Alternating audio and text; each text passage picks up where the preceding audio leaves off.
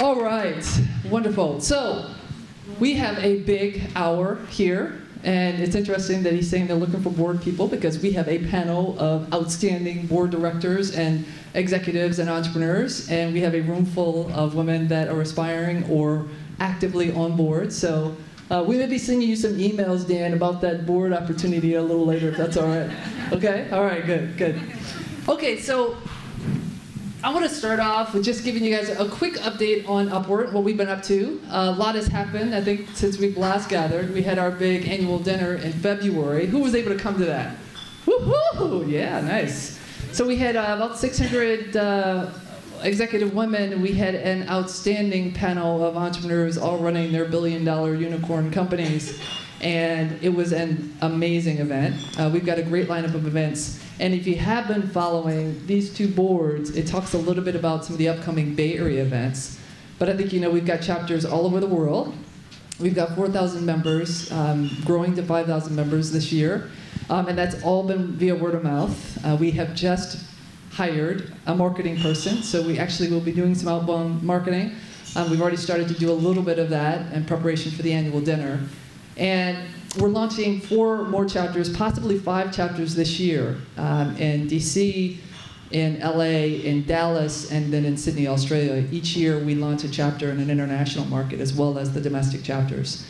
And then as we scale the team, we've got 3 full-time employees now, we will add more. Because what we're finding is there's demand. I mean, there is more interest than we have capacity currently to manage the demand. I think all of us had an epiphany moment at the same time, which is if we're going to change the demographics at the top, the only way we're going to do that is by working together. And I think the idea has been there's only 1 or 2 seats on the board, there's only 1 or 2 seats in the executive suite for women. And so that created a dynamic that was one of competition rather than collaboration. And I think all of us realize that that's a model that's a no-win for us. So if we're really going to make a difference, we have to start working for each other. And then you reap the benefit of that. There's something to paying it forward that really makes a difference in your life personally. And we've gotten testimony after testimony of people that said, I met somebody at one of your events who introduced me to somebody who I ended up working with or working for, or I learned something and I put it to work when I was negotiating for my pay contract or when I was dealing with a conflict with a male colleague, for example. We've got testimony after testimony. We're actually starting to write about them in our newsletters and put them on our websites. We got a whole website revamp that's coming. So it's exciting times for Upward, and we are delighted to continue to have you all. I see a lot of familiar faces to have you all come to our events. And we have an outstanding panel today. I think you guys all saw the overview for our panel, their backgrounds. Why don't we give them a quick hand, and then we're going to jump into the panel just for time's sake. Amazing group. So I'm going to have them introduce themselves, just because I think I would not do it justice. So maybe just your name, the current company, board experience in particular, and anything else interesting you want to share about yourself. Hi everyone, my name is Caroline Tsay. I'm CEO and co-founder of Compute Software. We're a very early stage startup company in the enterprise SaaS space, helping companies run dynamically and automatically in the cloud. I actually recently left HPE to start this company. I used to run the online channel there. I sit on the boards of Rosetta Stone and TravelZoo, and also advise and sit on the boards of early stage as well as late stage companies. I'm an advisor to AdRoll. I actually just became a director nominee for Morningstar. I'm stepping off of the TravelZoo board, so I think I have enough on my plate. Hi, I'm Sukhinder Singh Cassidy, and I am founder and chairman of theBoardlist, which is an online marketplace for women in tech to be nominated and then find board opportunity. I am, I guess, a serial entrepreneur and executive. I spent the majority of my career at Google running APAC and LATAM, and then 2 of my own companies. So I was a founder at Yodely, which went public in 2015, and then the founder of JOYUS, which is a video commerce platform where I just moved out of the CEO job into the chairman role about 60 days ago. And I sit on the boards of Ericsson and TripAdvisor. I used to be on the board of J.Crew, and I have in the past sat on private boards like Stitch Fix and J. Hilburn. Awesome. Hi, I'm Mariah. I'm the founder and CEO of Allume. We're a personal styling service, so feel free to try it out. Very fun. You can have your own personal stylist by text messaging. I previously had another e-commerce startup that got bought, and before that, I was an executive at eBay. I sit on the board of Fossil Group, so also really hard job, super fun. Previously, I sat on a private board of a startup that Google bought, and I sit on the board of the Tech Museum of San Jose and advise on the Boardlist. And that's me. Awesome. Wow, I feel kind of humbled to be here. I'm Jennifer Tejada. Thanks so much for having me. I'm the CEO of an enterprise SaaS platform called PagerDuty. We just raised our Series C and announced it on Wednesday, so that's pretty exciting. We are a platform for developers, so I'm the queen of the geeks, and I've been in enterprise software since the mid-90s. So I knew Keith Kroc when he was at Ariba, and I was the early head of marketing at i2. I'm currently on the board of PagerDuty, my board, and then I'm also on the board of Puppet Software, which is a late-stage venture-backed software company based in Portland. And I'm also run a nonprofit organization called Georgia Rocks, is based in Australia. That's a long story. And I'm a mom and a wife, and really happy to be here. So thanks for having me. Awesome, excellent.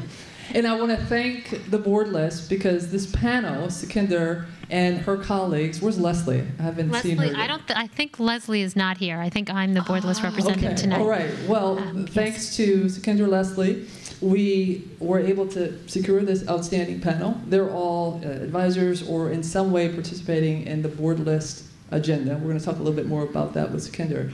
But just impressive. I mean, as I read their profiles and listened to their stories, I was amazed. So we have some real talent among us. I want to start off with a show of hands of who's on a board. So 20 people out of about 130. 20, okay. And who wants to be on a board? Okay, so that's the 80 people, yes. Okay. All right, this is why you're here. That's a good decision to come tonight. We're going to tell you how you can go about doing that. All right. Well, I did a little research, and when I go out and I do my upward pitches, I talk about the value, the quantified value of having women on executive teams and women on boards. There has been study after study, from the strategic consulting firms to the universities, that have all said over and over again, you get better return on equity, you get better return on invested capital, you get better operating results, you get better profitability when women are on the executive teams. And similarly, when women are in larger number on the boards, have a tremendous impact. Some of the things that I read were that it signals the company is a better company, better run, well-managed company. You get a better mix of leadership skills. You widen the talent pool. You reflect the consumer decision maker, right? We influence decisions. We make a lot of decisions in the household. 2/3 of American households are led by women. So you influence that consumer decision maker. And overall, it improves governance. So there is an overwhelmingly compelling value proposition for why we should be on boards. And I think a part of the reason that we're not, one, is the old paradigm, which says, you know, you recruit from your networks, and if all of the directors are male, they're most likely going to recruit other males. And that's not a slam against them. That's just natural. I have a lot more women in my network than a man would, most likely.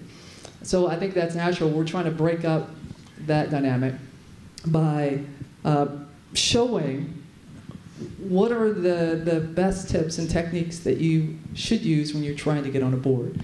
And so that's why we wanted a panel of people that have worked on public and private company boards to give us those insights. We're going to talk about that today. But I want to start with the Boardlist because I think, you know, the organization, its mission is to help improve the situation. So what was your inspiration, Sukhinder? I mean, why did you feel that this was important to do, and what are your goals? I mean, what's a win for you? Sure. So we started the Boardlist, I think, from a couple of perspectives.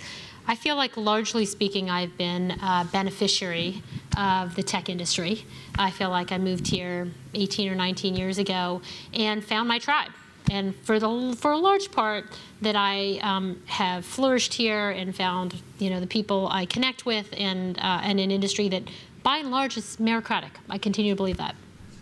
Conversely, I think after 18 or 19 years, I think like many women and many women on this panel, I often thought it was enough if I was just successful and had impact in my operating role, that would be enough to be a good role model and contribute.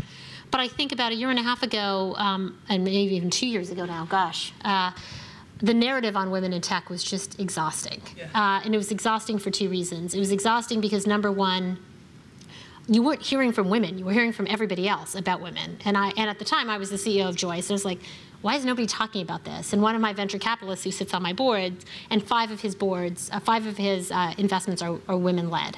He's like, why is nobody talking about the five of you? And he's like, somebody should write an op-ed. And I was like, you know what? You're right. I've been thinking about this for a while. It drives me crazy. I don't use my voice. I should use for my voice. So okay, I'm gonna write an op-ed. And then I got 100 female founders to join me and CEOs in authoring that op-ed because I just felt like I'd been a beneficiary, and all this was going out in the universe, and I was getting frustrated with the narrative, and I suspected that every woman I knew was like me, which is like heads down, running our businesses, trying to ignore it, and at some point going like, you know what, you're right. So to be fair, I give the VC in question, Tsay, who's on my board, a lot of credit, because he was like complaining on an email thread to 5 women CEOs, and I was like, you're right. I should just do something about this because it's bothering me too. So that was reason one. And then reason two was once we put out the letter, and it was representative not just my experience, but the experience of, as I said, almost 100 female founders and CEOs, from Diane Green to Mariah to others, who all contributed to that open letter. We got a lot of resonance. I mean, I think people were just like hungry for solutions. And that was part of the thesis, which is like, yeah, it's not perfect. Yeah, it sucks. But the women on this thread would tell you that there's so much more to being a leader in tech and an entrepreneur than being a woman. And at the same time, we've got to apply the same principles in tech that we use for other big problems to our own problems. So why are we not doing anything about leveraging technology to solve the issue of women in tech? So that was the other thing that inspired me to start it. And I guess the impetus for the board list was actually a year before that, when major tier 1 VC had come to me to say, like, what should we do about women in our, helping women in tech? And I said, and we were just brainstorming, and I said, you know what? I was like, everybody's talking about women in STEM, but the reality is, if you look around the women leaders in tech, they don't all have CS degrees. I don't, Mariah does, and probably Carolyn does, but we don't. It's not, you can't sort of just say this is a forward problem. I'm like, if you guys want to do something interesting, you could put a woman on 100% of Series B boards and beyond. And that VC said, that's a great idea. And I was like, okay, if you end up doing anything with that, I'd like to participate. And 6 months later, I was finished fundraising for JOYUS, because I was fundraising around, and I came back and I said, so did you guys ever do anything with that idea? He's like, we just think we're going to worry about our own portfolio. I was like, okay, because I said, as an industry, you should do this. Then I pitched 3 more VCs on the idea, all tier 1. And they're like, you know what? I think we're just going to worry about our own boards. And then I just left the idea alone. I got busy. We wrote the letter. The letter went out. It had resonance. And then there was people who were like, what are you going to do next? And then I just went back to that idea. I was like, screw it. If they don't want to do it, I'm just going to email all the male and female CEOs I know and be like, hey, would you help us put a list together? Because we can affect 100% of companies today at the board level. We don't need to wait for a generation of girls in STEM to be our excuse for why there's not women in the leadership ranks of tech today, which is a bullshit excuse, no offense. It's one of many things that need to happen. So the board list actually as an idea was a year before that, and I just came right around back to it. And so how do you get on the list? How do you benefit from being on the list? What's the process for getting on the board list? So the board list is a 100% peer-nominated platform. And what it's really seeking to do in some ways, people call it the LinkedIn for boards, and that's probably close, but it's a highly curated network of experienced male and women leaders who've served on boards nominating women for boards, and that's how you get on. So you can apply to the board list, but you won't show up in our results until you've been nominated by an endorsing member. And we have about 1,000 CEOs and senior executives and VCs in tech who are all endorsing members who nominate women into the board list. And we have about 2,000 nominations, about 1,600 women who've been nominated. That number goes up every day. So you can apply, and we're happy to take your information. But often what we see now, of course, is a reverse dynamic. In the early days, we curated, and we still continue to curate the endorsers. So if you want to nominate, you have to apply. You have to show us your credentials, and we want to make sure that everybody nominating has board experience. But now, of course, we see the reverse cycle, which is women are bringing their own nominators, right? So a woman wants to be on a board, and we're like, okay, if you don't see somebody you know, ask your CEO to nominate you. As long as they have board experience, we just want them to, a nomination is really simple. So now, of course, we have a reverse virtuous cycle, which is women are very motivated to bring their endorsements.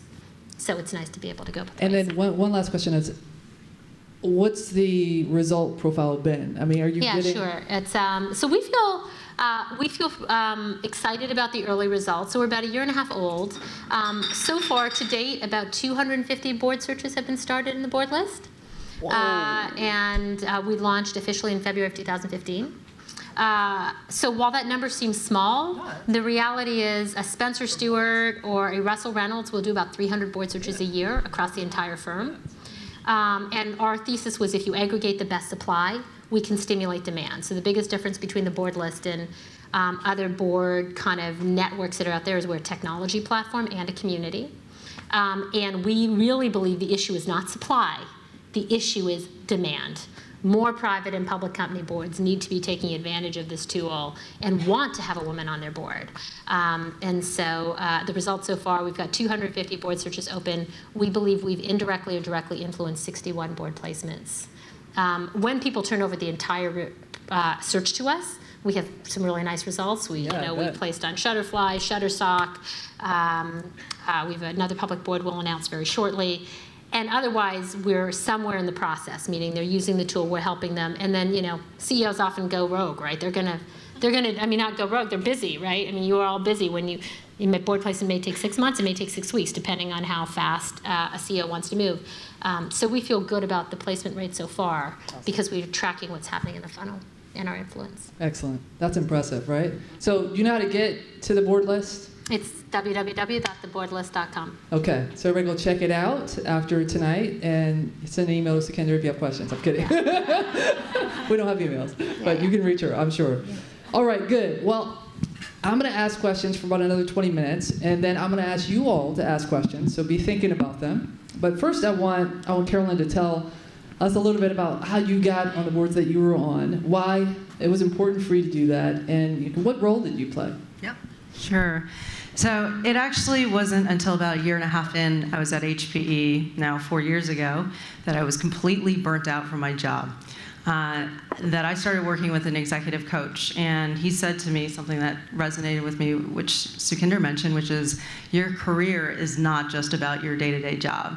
So much of your career is outside of that, and you've got to take this opportunity to think about other activities, whether it's the cliche of networking through to sitting down with your former colleagues and spending time with them, to not only just go network, to build a brand or identity, to find out about opportunities, but also to learn from others.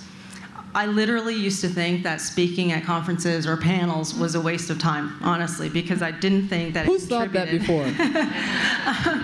I just didn't think it contributed to my actual role inside of the company. And I decided to take this executive coach's advice because, I was so burned out from work. I thought, okay, let me just step back and do something else. I decided to speak at a VentureBeat event, and it turned out that one of the executives in the audience saw me speak. He reached out from Rosetta Stone and said, everything you talked about resonated really well with where we're trying to go, what we're trying to do. Would you be interested in meeting my CEO? So that, to me, was a totally serendipitous occurrence that led me to my first board. It took a couple months for that conversation. In the case of Morningstar, it's been like a 1-year-long conversation for me to get onto that board. But what I found extremely compelling about the experience is that it is very intellectually stimulating. It is hard when you have to deal with so much complexity around decision-making with limited information, and with the fact that you have so many stakeholders, not just your shareholders, but of course the management team, employees, the other board directors, et cetera, or even activist shareholders. That's a whole other story. So it's just been a tremendous experience. I'm so glad to have been a part of this, and I continue to want to do it because of that intellectual stimulation and the number of doors and opportunities it's opened for me. It probably makes you a better entrepreneur too, right? I mean, don't you feel? Oh yes, yes. You've got to manage your own board. Right, and this is my first time being a CEO of a company. company. I have so much of an appreciation, just even for Meg, when we were at HP, or CEOs that I went through while I was at Yahoo.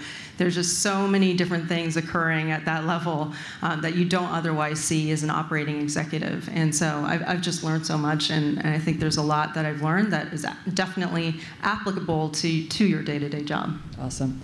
I want everybody to tell their stories, because I think I want to hear a lot of women on board stories. And so, Sukhinder, maybe your experiences as well. How you got there, what you got out of it, would you recommend it? So how did I get on my first board? So I think around 2008, when I was at Google, I identified that I really wanted to join a board, and I thought that that would be a way to round up my own experience, like many of you in the room. I just started, obviously, just telling people I knew that I was looking for a board experience, and there's a funny story I will tell about the board I didn't take, and then the board I did take. So I ultimately took the board of J.Crew. I did it because both I had a passion area for e-commerce and fashion. Free clothes, man. Free clothes. Why not? And I ultimately ended up starting a company in that area, right, with JOYUS. But that happened because Mickey Drexler sat on the board of Apple with Eric Schmidt and Bill Campbell, who were both CEO and coach at Google, and Aileen Lee, who's a venture capitalist and a friend. Mickey called her and asked her for a recommendation. Aileen knew I was looking. Aileen referred me. And then Bill and Eric, were effectively kind of, said good things. It helps. And so that's how I got my first board. But the board I didn't take, I think, which is the funny story and an off-the-record story. We're off the record. Turn the video off right now. I identified, that I wanted to join a board. And before I got the one that worked out, there were several that didn't work out. I mean, that happens, right, where you meet people and for whatever reason it doesn't work. But a recruiter called me and said, hey, are you interested in being on the board of Playboy? And you've never heard this story? No. And I said, And she said, you should, and by the way, I'm very close friends with this recruiter, and she said, you really should take the interview. Like, it's an interesting company. It's run by feminists. Christy Hefner has a great reputation, actually, and is a pretty amazing person. So even though you don't think of it as a feminist brand, it is. And you need, this might be your first board, and you need to get, you need to get out there. You don't know what your first board's going to be. And so I said, I'll take the meeting because it's with Christy. So because I agree it would be great to meet her. I'm not really sure I can feel the brand fit on this. And I understand that you think that maybe this is my only board opportunity, but I'm at Google, and I think I've got some brand equity, and maybe there may be a better fit. So my first board interview ever was in the hills of Hollywood, at the Playboy Mansion, talking to Christy Hefner with flamingos walking right behind her. No joke. Like, drove up to the Playboy Mansion. They were at that point still filming that show, The Girls Next Door, whatever. The E! Show was still filming there. It wasn't there the day I was there. I did go back a second time and meet the whole board and have dinner in the Playboy Mansion, or lunch in the Playboy Mansion, and they asked me if I wanted to keep the menu because it had the little bunny ears. I was like, no, thank you. It was a great conversation with Christy. We're friends. It didn't work out because I didn't think it was the right brand fit, but flamingos were definitely part of my first board story. That is a classic. Dude, am I supposed to go after that? Good luck. God. So I actually did a private board before a public, and I think that's actually just frankly easier to get. The way I did a private board, which I think is, I went to Stanford Computer Science, and one of my former classmates was starting something, and we spent time brainstorming together, and I became an advisor, and then over time, the advisory, he asked me to be his independent.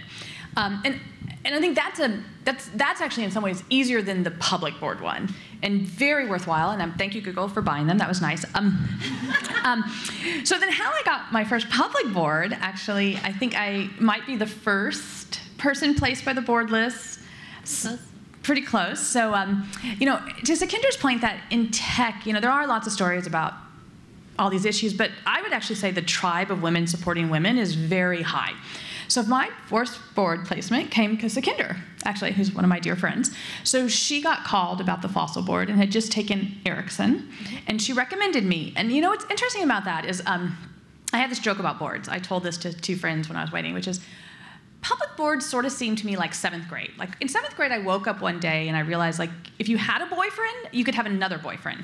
But if you didn't like have a boyfriend, like it wasn't clear how you could get a boyfriend. Like it wasn't like obvious. Like you weren't dateable. I don't know. So Sukhinder actually, and I had a few people talk to me, and lots of there's lots of passes along the way, and Fossil Fossil's like a $3 billion apparel accessory company, and like. I'm definitely not fancy enough to be on Fossil's board. I'm like, okay. Like, they would have probably never found me if Sukhinder hadn't recommended me. And that is the thesis of the board list. There are these hidden gems tucked away that aren't obvious. And there's this network of people who are classically referring. So anyway, so they interviewed me. Like Caroline, I would say it was a long process. So don't, it isn't like hiring for a job where you do a few interviews, they check some references, and you work, right? I mean, it was a process of a lot of dating where we met, I really hit it off with the CEO. Fit is a really big issue, and how much you want to work with them is a really big issue. And then they actually gave me what I would call like, I mean, they didn't call it freelance projects, but like I did quite a lot of work warming up to it, like just to be clear. Like I reviewed products, we did M&A, my first board meeting, and like I spent a lot of time like reviewing the people we were M&Aing, giving feedback. But what's funny, just like 7th grade, now I get a lot of calls. Yeah, because I've been dating. I don't know. So we won't go into how rewarding it is, but it is exceptionally rewarding. But I will stop. Did not go to Playboy. That's awesome. Gotta have a boyfriend to get a boyfriend. So my first board experience was in 2000. So I've been at this a while. I think Puppet is my 8th board. I sort of specialize in private boards, and in particular, I spend a lot of time on founder and executive transitions because I myself, as an operator, have been involved in 4 founder transitions as well. And in fact, I transitioned with the founder of PagerDuty, who's now a member of my executive team. And so it started with a friend who was talking about a potential acquisition investor that was looking at acquiring a business that made diapers. And you might ask, like, why does a 30-year-old person who doesn't have a child have anything to say about a diaper company? But I had been a brand manager at Pampers when I was at Procter & Gamble, so I actually forgot more about diapers than most people will ever need to know. If your basement ever floods and you happen to have cases of diapers down there, that gel absorbency can come in really handy. Save the carpet. And so somebody called me and, to your point, asked for help. Like, we're looking at potentially acquiring a business. We need some help diligencing it. Can you have a look at it? Can you tell us a little bit about the technology, et cetera? And sort of one thing led to another. And my first real interview on that particular board was in a nappy factory in the middle of nowhere, Australia. And I remember thinking, like, this is not how I pictured all the glamour of being a board member was gonna be, if my safety goggles and my hard hat and the diapers squirting out the conveyor. But one of the things that you learn very quickly in the process is that a board role is a long-term commitment. So that fit, that match, not getting shiny object syndrome, and really making sure that, like, you're ready to commit your time, your efforts. You're going to spend time with these board members for a long time, and these CEOs, et cetera, and yet at the same time, you might be put in a position where you have to fire that CEO, or you have to replace that CEO. So you think really hard. Sometimes we think, I just want the boyfriend so bad. Don't take just any boyfriend. Like, be really thoughtful. And I joined that particular board because the chairman was this amazing investor that I wanted to learn from. And I thought, well, I've got something I can bring to the table, and he has something he's going to bring for me, and together we'll make all this work. That business ended up being acquired while I was in labor in the delivery room. I signed 122 pages, and the lawyer kept saying, "Are you still compos mentis? Like, you still kind of like, I think so, just a minute, and then sign, right?" And so the other thing is, things in these companies happen at really inconvenient times. So make sure that you have the capacity to take on that commitment, because it's not just about reading the pack and going to 4 meetings a year. There is real heavy lifting to do. There are hard decisions to make.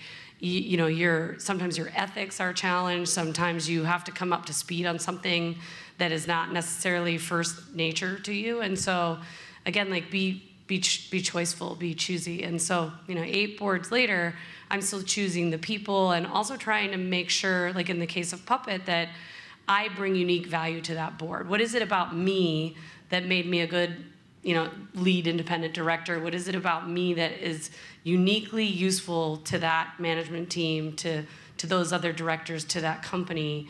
Because otherwise, you'll find yourself having a hard time staying engaged, I think. And also not resenting the trade-off, because the time commitment does go on.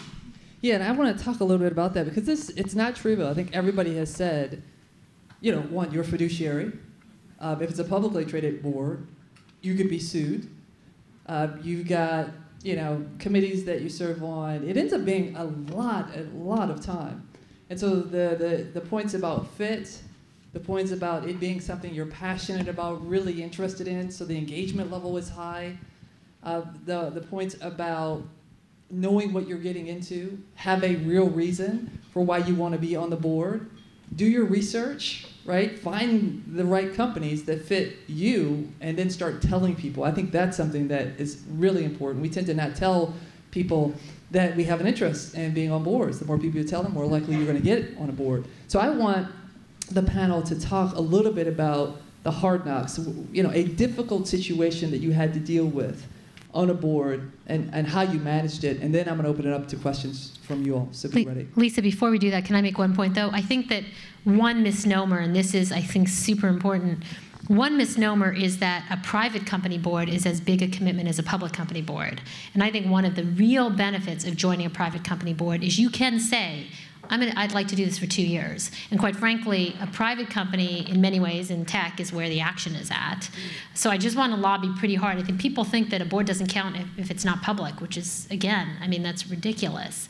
You know, all of us have served on private and public and nonprofit boards, and it kind of doesn't matter to some degree, right? It's about adding value, having an impact, and I'd say private company boards actually offer you, in some ways, less of the paperwork and more of the substance that is the fun stuff of a board. You know, private companies also demand a lot more energy of a different type, because they'll take as much help as you can get, right, as they can get. But you are actually dealing with strategy. You are dealing with business model. You are actually, you can find one locally. You can say, I'm only going to do this for 2 years. I mean, there's so much to be said about the flexibility of a private company board. So I just want to. I like that, and I want to just expound on that. So should they have a strategy about what kind of board that they should go on first, right? I mean, nonprofits, academic boards, private companies, public company boards.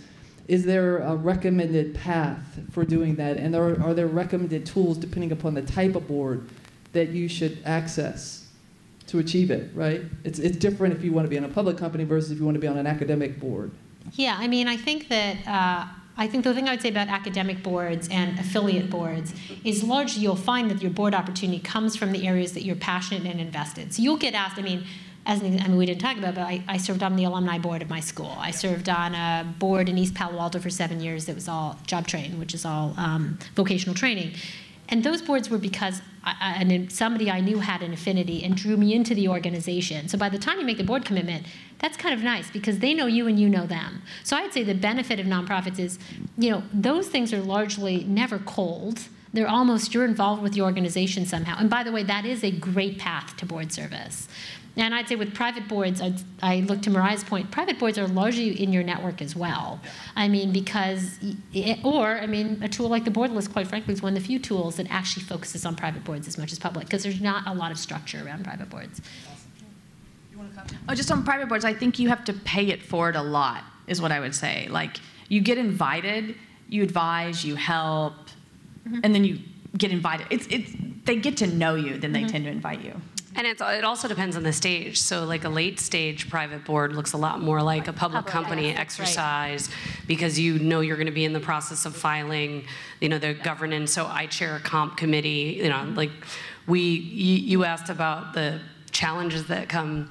I was 6 weeks into my new role at PagerDuty, up to my eyeballs, when we made a decision as a board to transition the founder and CEO of puppet. And so I basically pulled night shifts for about 6 days to support the process of communication transition. Being chair of comp, I negotiated both transition agreements for both executives, as well as working through all the equity issues associated with it, board structure as a result of the change. So I did not really have time for that at that point in time. And unfortunately, like I said earlier, these things don't always happen at the same time. So I think the important thing is, just like that board is going to diligence you and do reference checks and understand what you bring, you need to do the same level of diligence on that company. What's coming? What are you looking for in the future? Where do you think that company is going to be? What's going to be required from the board? How much time is going to be required? Because to your point, private boards can be indentured servitude.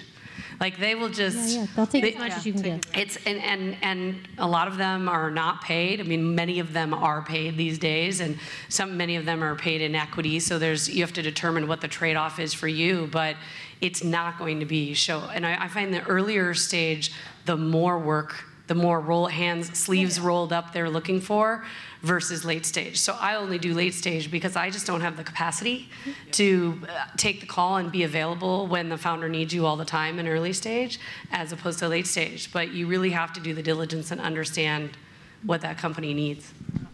Yeah, no, I completely agree with that. If you have the opportunity to be a bit choosy, please do that. I actually didn't feel like I was in that position when the Rosetta Stone board came about. I really jumped at that opportunity. And what I walked into was, and this is all public information, a shareholder activist situation, literally that started a week after I joined the board. I had received the longest emails I've ever received in my life, with the most vulgar language I've ever seen over email.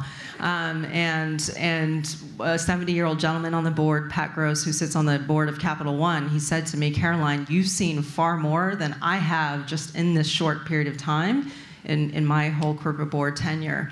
And literally, that was the start of my board experience. We had meetings probably once every 2 to 3 weeks, just as a board, to deal with all of the commentary, all of the feedback and input from the activist shareholders. And it ranged from, you've got to kick out the CEO, to you've got to replace another board member, a board that I just joined, among these peers, and people were getting pointed out. To you've got to think about building a loyalty badge and program inside of your mobile app. I mean, that's how detailed it got. So it was thinking as a board how we would actually respond to the comments, who was really lead or on point for this. Was it the CEO, the lead director? And how did we want to channel that input? And how did we want to respond to it? One of the things that came out of it that I found was a little bit interesting for me, I had this idea that corporate or public company boards didn't necessarily require so much engagement, involvement, and maybe there are differences, right, between small cap, mid cap, large cap companies. So that's obviously something to think about. In the case of Rosetta Stone, a small cap company, the CEO and the board was actually looking for me as a current operating person, right, executive, to go in and spend quite a bit of time with the management team. So we ended up setting up a business advisory committee for me, just to be able to spend time with the management team and CEO on very specific topics around product, sales, and marketing for the company. So there was a lot of work involved, and you'd be surprised. It's oftentimes not in your control. So that's something you absolutely do have to think about. Then I'd take, because it sounds a little scary, and just take a second. Like, this is why I'd go back to first principles. Like, I spend quite a lot of time with our executives. I spend a lot of time with the marketing team. I don't know why they asked me about merchandising. I don't think I have anything to add there. But I spend a lot of time with marketing. I spend a lot of time with the technology team. And calls come up at funny, like we're doing like a blah, blah, blah. We got to go have a blah, blah. It's very complicated. But like, at the end, you better like the people and you better like their business. Because I will say, like, it comes up, I'm knee deep, like barely holding on. But like, when we have these meetings, and like, there's been a couple topics where we've met like twice a week for like 4 weeks. And you just better like the people and you better like the business. Because it could either feel like a burden or you could be excited to be doing it. Do you see my point? Actually, that has happened to me. But activism, I'm not excited. We don't want to go there. But it's actually been fun is a weird word, because some of them have been hard. But if you're committed to the people, it is worth doing. It's nice. Like, don't take too many of them on, but it's actually pretty enjoyable. I would say. What is the right number, by the way? Depends what you're doing in your life. In executive roles, right? So everybody's a director, VP, or C-level person in the room. I would say 1 is probably what your CEO is comfortable with. There are crazy folks among us who take on 2, myself included, which I'm not sure my board was that excited about, but I felt like I had the capacity. But typically speaking, in a heavy-hearted operating role, it's 1 at a stretch 2. Right. Okay, excellent. Questions in the audience? I saw a couple hands.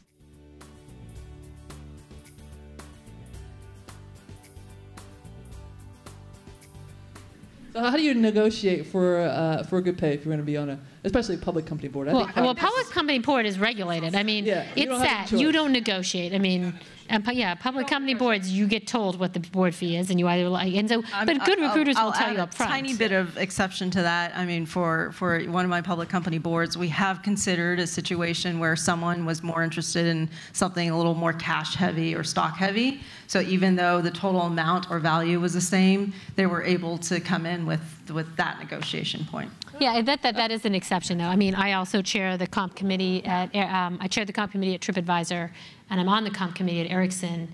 And in chairing the comp committee, I've been given the responsibility for now looking at director pay. So generally speaking, because it's all disclosed, I mean, it's pretty. So I think what's more likely is in a public board situation. Look, recruiters and other people, are very upfront about what the board fees are. So like the very first thing in a public board process you'll ever get asked is, here's the dates of the board meeting, can you make it? And they'll send you a spec that includes how much you're getting paid. So I think on public boards, very hard to negotiate. Private companies, you should and can negotiate. And generally speaking, as a rule of thumb, as a company is making its way to going public, as a rule of thumb, the early stage boards, like if it's early stage, you're looking at 1% or 1% plus. But as it moves towards its progression being public, by the time it's getting ready to go public, about 1/4% is what a director's kind of expected to have, is a very defensible amount. So you have to look at where the company's on the curve. And I've certainly negotiated my private director comp and just been like, you want to pay me this? Like, no, it's this much, but it's all equity. I mean, I think it's very rare, even for a late-stage company. Some of the late-stage companies are now paying directors because the percentages are going down, the spread's getting more narrow as they get ready to go out. That's a newer. But I think it's more often in the case where they are preparing for a public offering. Yes. And so they're bringing you on as one of their first public company directors, right? And so you're doing things like helping them pick left and right side banks, and you're starting to actually apply the governance that will be required in the future. So it's more transitional. That's where I'm seeing cash compensation. To your point, in the public board offerings, it's like on slide 3 of the spec they give you. Exactly how much you're going to make, how many board meetings are going to be, how many committees you're going to be expected to be on, right? And in that particular role, they'll often say, like, we're actually looking for an audit chair. Like, what's your audit chair experience? Awesome. Other questions? Yes.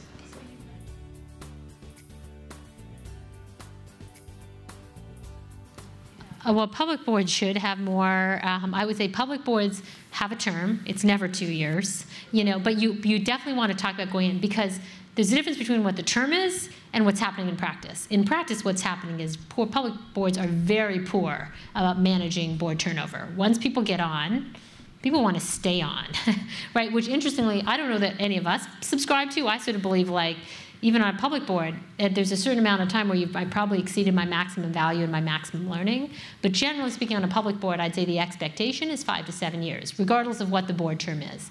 But it's not 2, because they're expecting a much longer term commitment. Yes.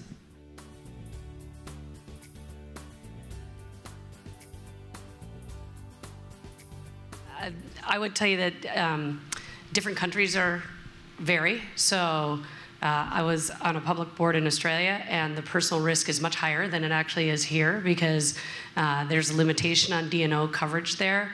And so you do have to really think about, you have to do a risk assessment of the opportunity itself.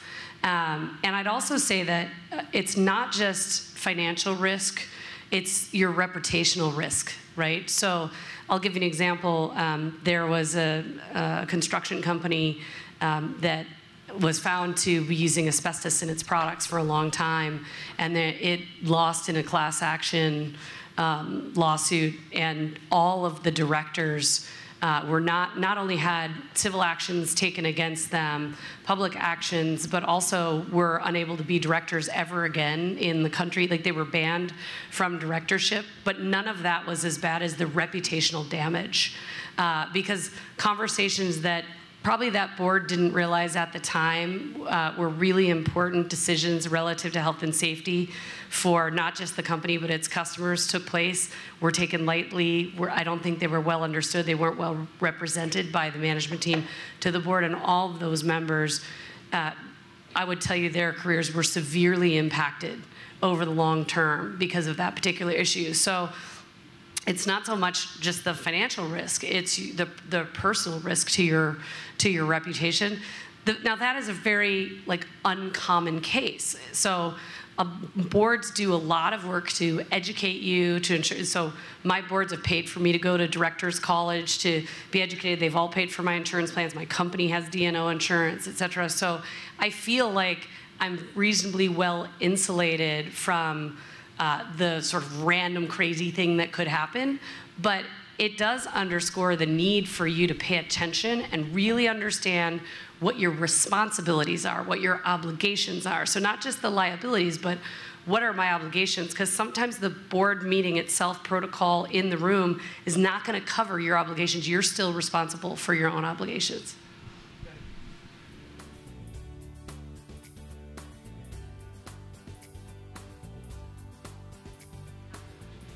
So we were a little bit of a unique situation where we had multiple activist shareholders, and then there were some that were actually very constructive, and then ones that were not at all. And it turned out that we actually added a very constructive activist shareholder to our board. So my colleague and friend David Nirenberg is now on the board of Rosetta Stone as well. And he has a significant share in the company. But he's incredibly thoughtful. I've learned so much from him. It's been so great working with him. So we got into a situation where he was very constructive and responding to a little bit of his peer group, but we also had to make sure that those communications did have to funnel through one person in the company that we designated as the sole interactor with the shareholders, and that we decided was the CEO. The CEO was going to do that, and everything would funnel through the CEO. So we did essentially have to put a process in place on how we were going to respond to communications. We did even form subcommittees, just very ad hoc subcommittees to address very specific issues. So that's what we ended up doing.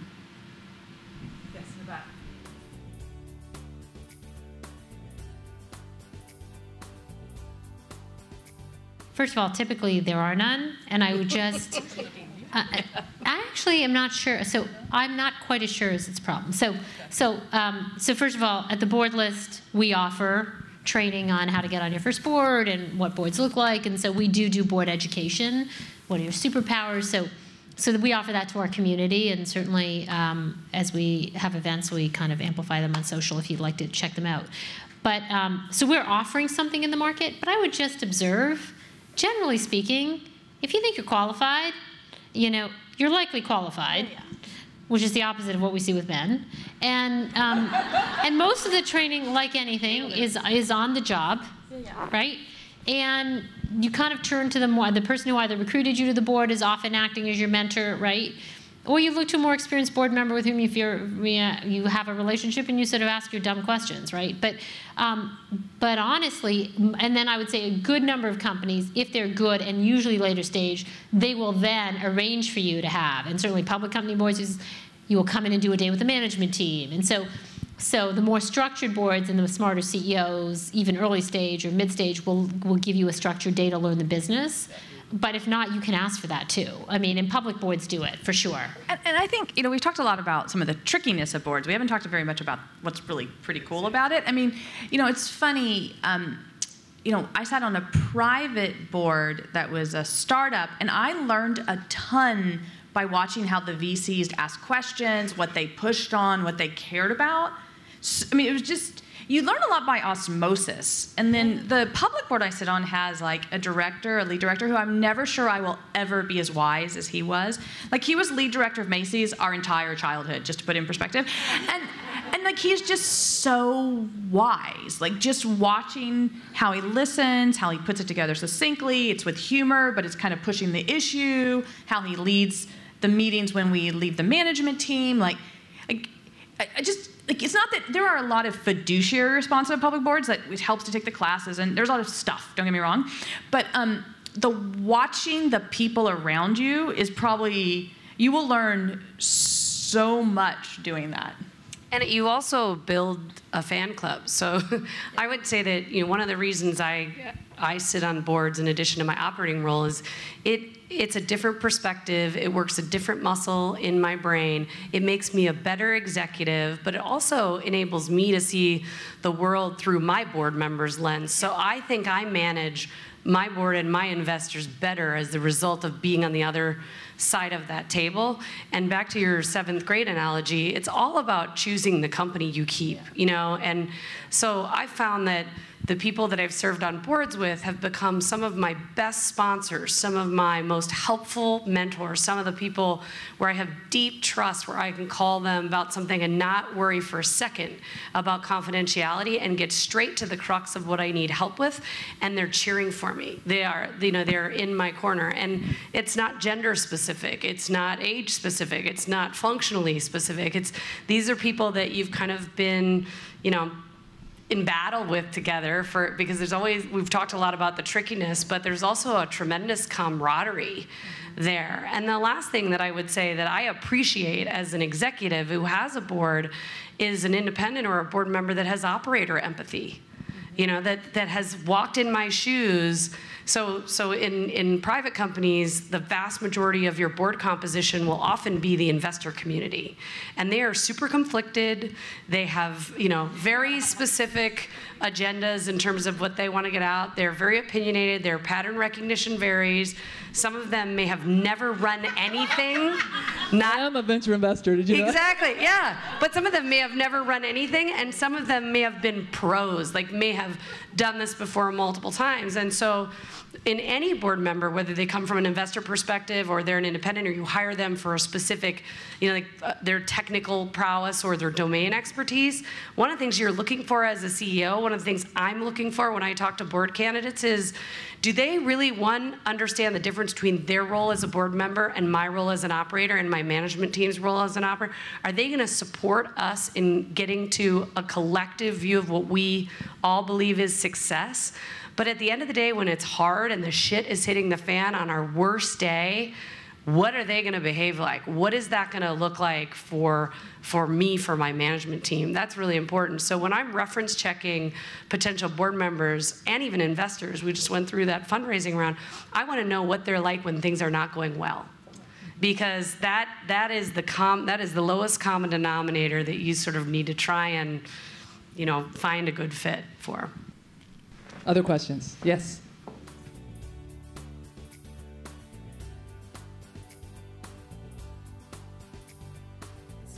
Yeah, I think I bucketed them in the same place as academia when I shouldn't have.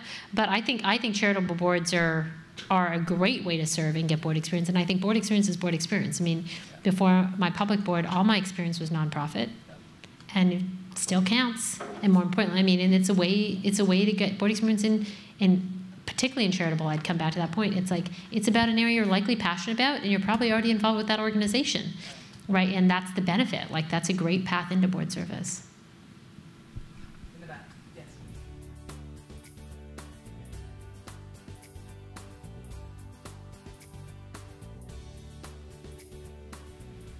The biggest thing you should be doing in your career, so it's great that you're serving on something and that's an area you're passionate about. Number one thing you can do is, honestly, be a rock star at your job. Like, you get board opportunities when you've reached a certain level of P&L responsibility and leadership capability. So when people are like, what do I do to prepare for board service? It's like, be a rock star, do great work for great people. Those same people are going to bring you board opportunity, and hopefully tools like the board list. But essentially, right, you reap what you sow, and it's all your reputation as an operator, quite frankly, that brings you board opportunity. I mean, leadership and the people you surround yourself with. Yeah. You're way more likely to get your first board opportunity by someone who lived, like probably someone more senior than you, who saw you do work and thought you rocked and believed in you. So choose the people you're around quite well, and then do a great job.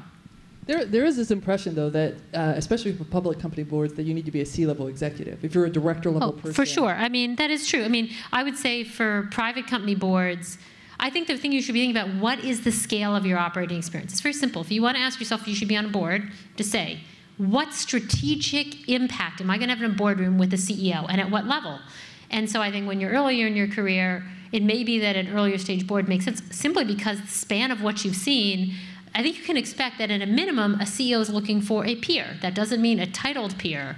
That means somebody who has a perspective that at one level, even if you're not as senior as that person, is a peer perspective, right? So, I mean, we've all worked for CEOs on boards who are far more senior than us. I mean, you serve board CEOs who, but they're looking for an expertise and tangent.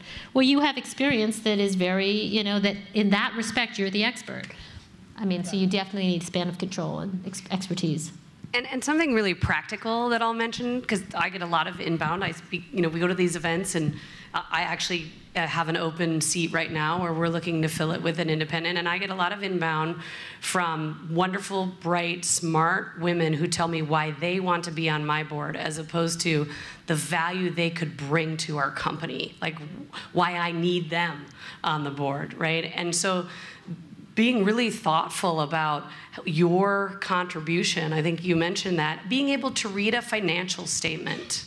That sounds very, but I can't tell you how many operators I see, general managers, executives, that cannot read a balance sheet, a P&L, a cash flow statement, that don't understand the dynamics of how revenue moves through a business or how operating expense moves through a business. You, from a governance perspective, you need to understand that. And you mentioned spending a day. I spent a day in a director's consortium myself refreshing on that, and it's made me a better CEO as well. So there are also some bare minimum skills that I think you need to be able to demonstrate or at a minimum articulate. Yeah, but most of them we would agree have been developed in your operating roles. Absolutely. Like, it's not that, like, to become a board director, you have to go somewhere else to get the experience you need. Yeah. All the experience you need to become a great director is whatever leadership role you are building and whatever expertise you bring to the table. I mean, it's something specific. Like, my first private startup board was because they wanted help on product. And I'd spent my whole career doing product.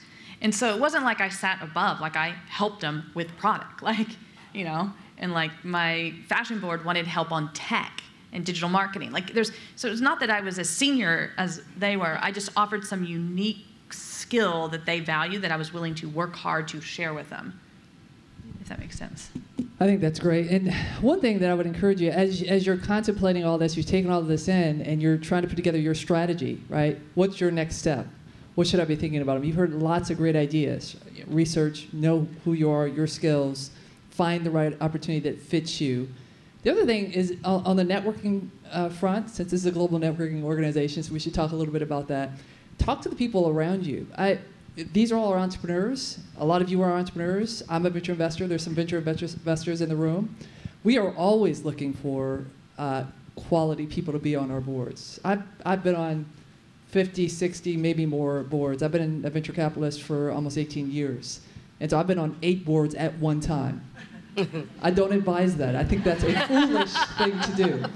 But I've always only done private company boards just because I've been approached about public company boards, but I don't have the bandwidth, and I just didn't think it was worth my time because I'm really pouring into my companies. I don't get paid, but I've got investments in those companies, right? I want them to be successful.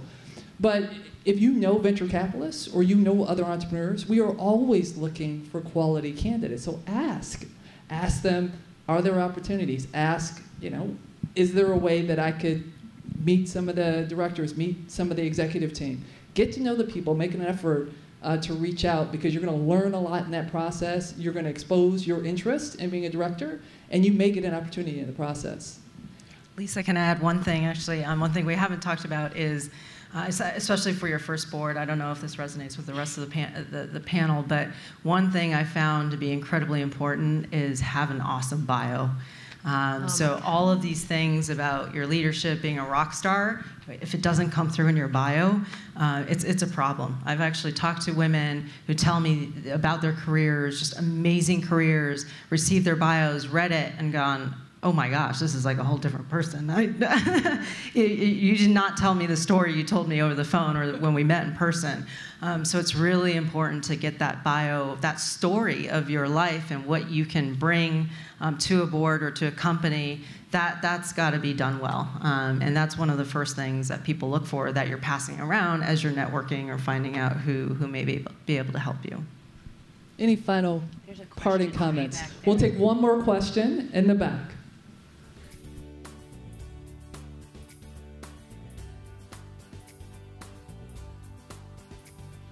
I wouldn't join a board where you don't feel like you can be yourself.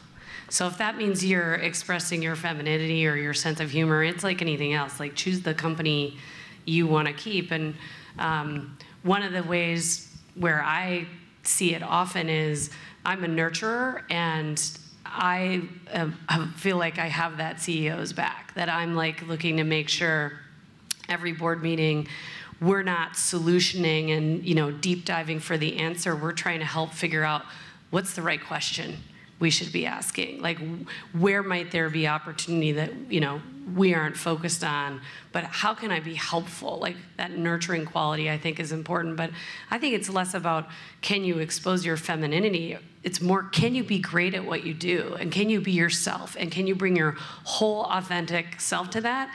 And if you don't feel like that's the case, then that is the wrong crew of people. That is not a group of people you want to spend the next 5-7 years with. Yeah, I mean, I would just echo that. I think at the end of the day, boards are looking for two things. They're looking for great performers and great performance and insight. They're looking for strategic insight, and they're looking for culture fit.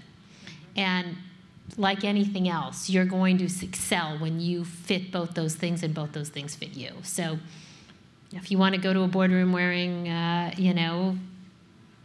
everything you like in your closet, knock yourself out. You will have found the board where that fits and that fits you. I mean, quite frankly, it's a mutual selection process.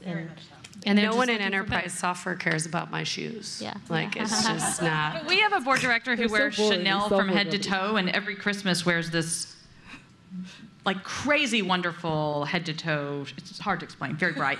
I want to see this. It's amazing. Very expensive. Always different. No repeats ever. But you just find it's impressive. I actually didn't know the shoes came in that many colors. But you just have to find the culture but we celebrate it. We're like, what is she gonna wear for the Christmas meeting? I mean, who knows? But just openness, that you will find your tribe. And the tribe is even more than work, actually. Your work, I don't know, you have to really trust each other because hard stuff happens. Excellent. With that, we are going to adjourn. Give a big, big, big hand of thanks to our panel.